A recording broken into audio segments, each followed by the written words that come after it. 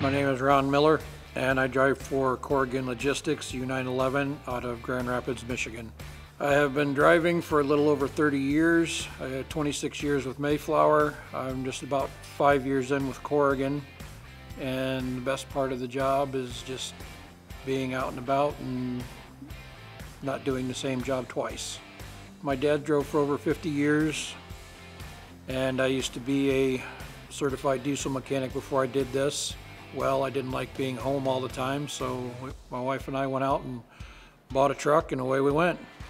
Probably the most interesting thing we did back in 1998, my wife and I hauled the motorcycles for WCW Wrestling from Atlanta, Georgia to Sturgis, South Dakota for the motorcycle rally. A bunch of us were trying to figure out what was wrong with one of the motorcycles, and while we're standing there, I feel a hand on my shoulder, and I look over, and Jay Leno's leaning over my shoulder going, "What are we doing here, guys? What's going on?" It's like, okay, this will work. My wife is Terry Miller. There's just the two of us. We don't have any kids, so she travels with me. It makes it nice.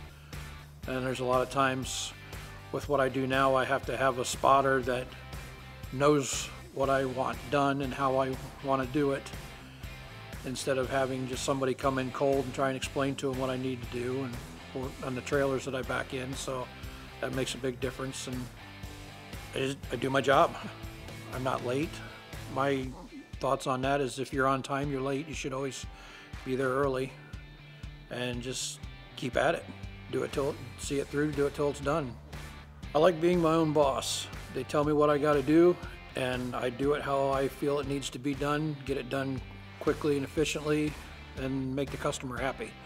And being able to go all over the country at different times and choose where I want to go, it makes a big difference.